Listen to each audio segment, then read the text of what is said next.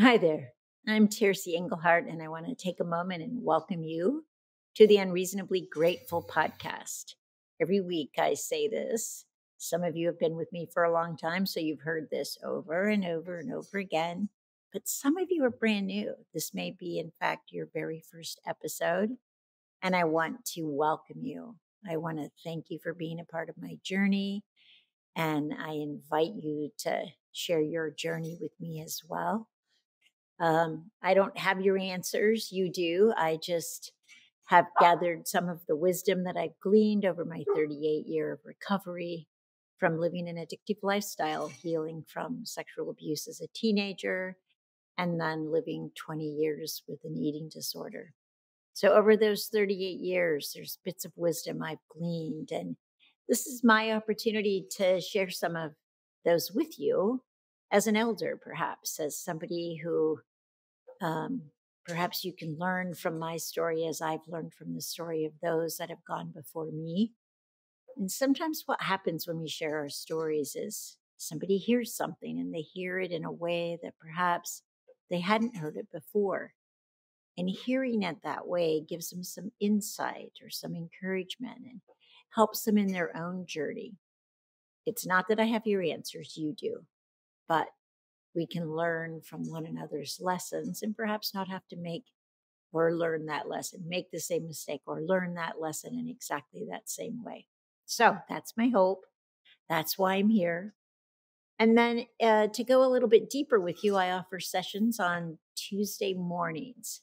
And those sessions came out of an experience of sitting with other women and men and sharing with them what I heard and what I saw.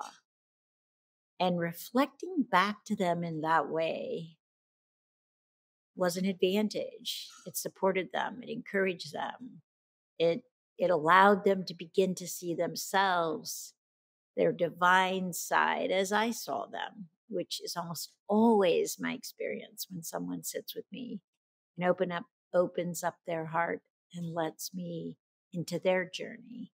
So I invite you, if you're interested in that, Tuesday mornings, you can sign up on my website, tercesenglehart.com, under the title of Work Together. It's a donation basis. And for all of you who have signed up, thank you, thank you, thank you. I absolutely love the opportunity to honor you and share with you and encourage you in your own personal journey.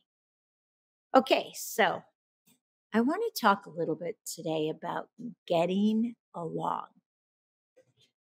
As a child, I used to say to my father, why is it so hard to get along when it seemed like we were spending so much of our personal resources and government resources and worldwide resources in defending ourselves and protecting ourselves and settling disputes and arguments.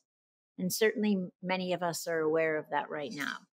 And I want to start by saying that oftentimes what we see and experience in the outer world is a reflection of what's going on personally and collectively in our inner world.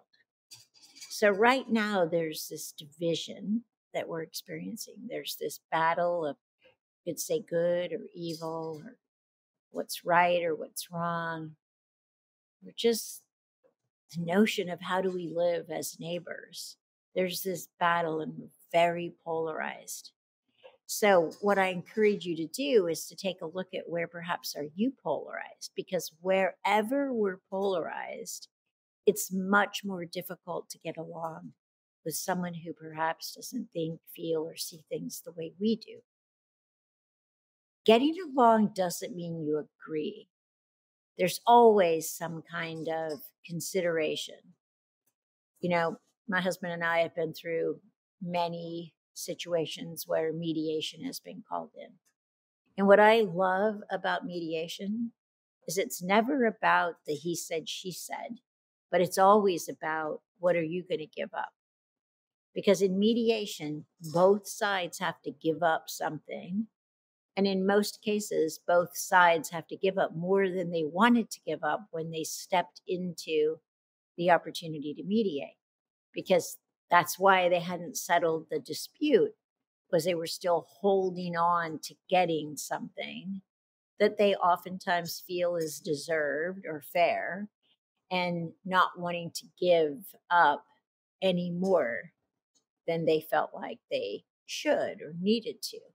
However, in mediation, it's kind of a general rule. You'll always give up more than you want to, but it's true of both sides.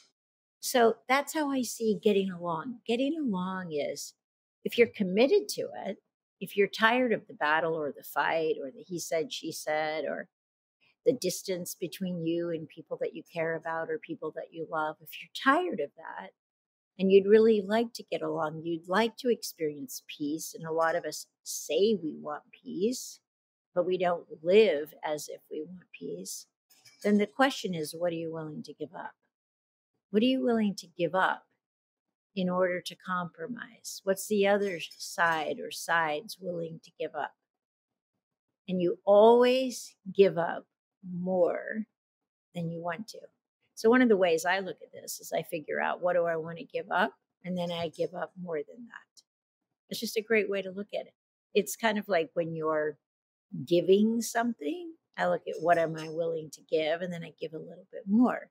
It's an exercise in stretching myself so that I'm actually capable of holding more, giving more, receiving more, if I always go beyond whatever the boundary or the barrier that I'm currently living with is. See what I mean? So, if there's anywhere in your life where you're feeling polarized or opinionated, or you're on a side, this week see if you can't identify, what could you give up in order to get along, in order to experience peace, and then give that up. Okay? And I'll see you next week.